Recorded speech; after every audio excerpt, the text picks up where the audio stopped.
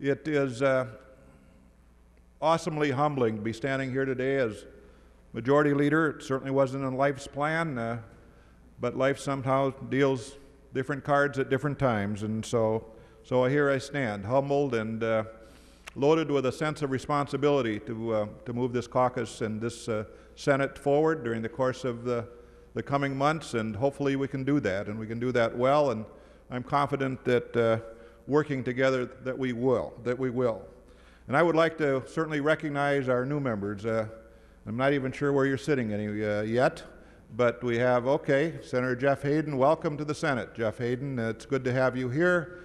And Senator Kerry Dietzig, where are you? Okay, in the corner. Welcome, Senator Dietzig. It's good to have you. And Senator Eaton. Senator Eaton's up in front.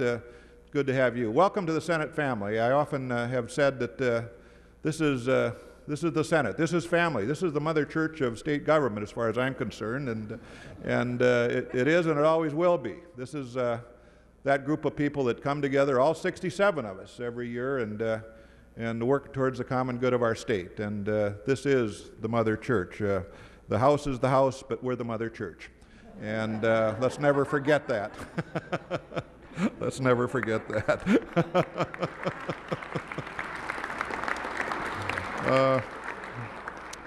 So as we go forward, I just say this. We will have differences. Families do have differences. We know that. There will be differences in the way we feel about issues, and that's okay. And I've said this maybe 5 times before in this room. They built the place for the great debate, and we can have that great debate, and we ought to.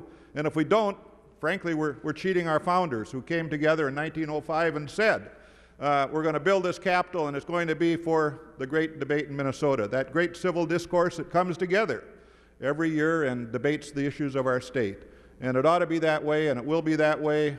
And all I would ask is, we'll have the great debate, but let's have it in the room. We don't have to have it on the streets. And we can go forward as we leave this room together once again as a family. And we all know that those of us that have been here for a few years, that through the years we do come together as a family in joy and certainly in sadness. And we hope we don't have sadness certainly this year, and we're looking forward to a great year, and I am as well. There's going to be issues, obviously, I think on both sides. As Senator Bakk and I have stood at various debates, many of them actually pre-session.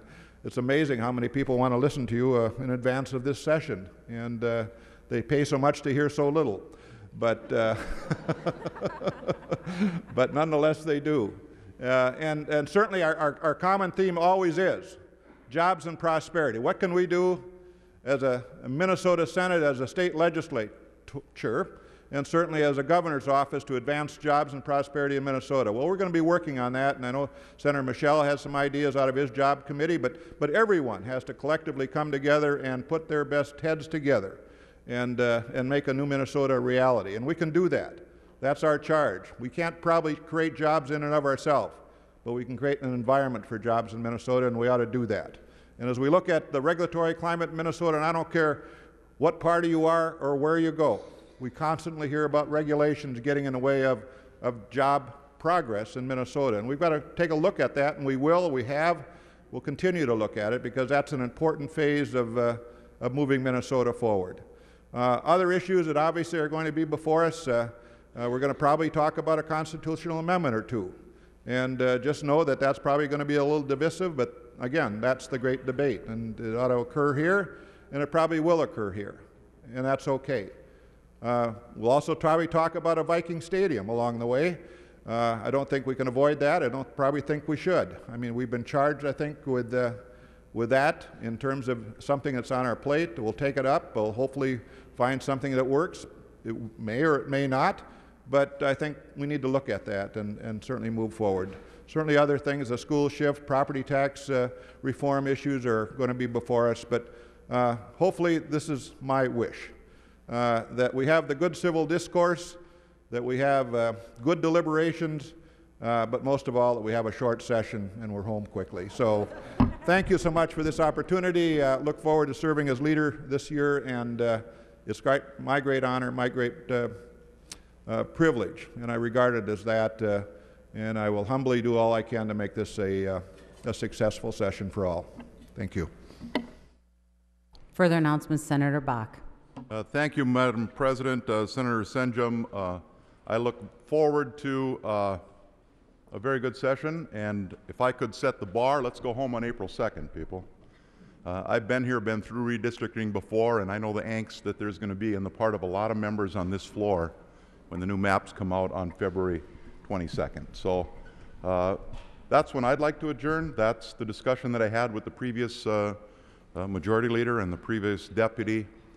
And Senator Senjem, look forward to working in a constructive way with you so that we can accomplish that. But I think today, I mean, every time I walk in this chamber, it's with a bit of awe that I have been given, and all of us have been given, an incredible responsibility. And it cannot be better exemplified than in the words that ring this chamber. And those of you that are new, read what Daniel Webster said. And I think those of us that have been here a while, it's wise today to remind ourselves of those words that ring this chamber, and that we treat this institution with the respect that it deserves in the best interest of the people of our state.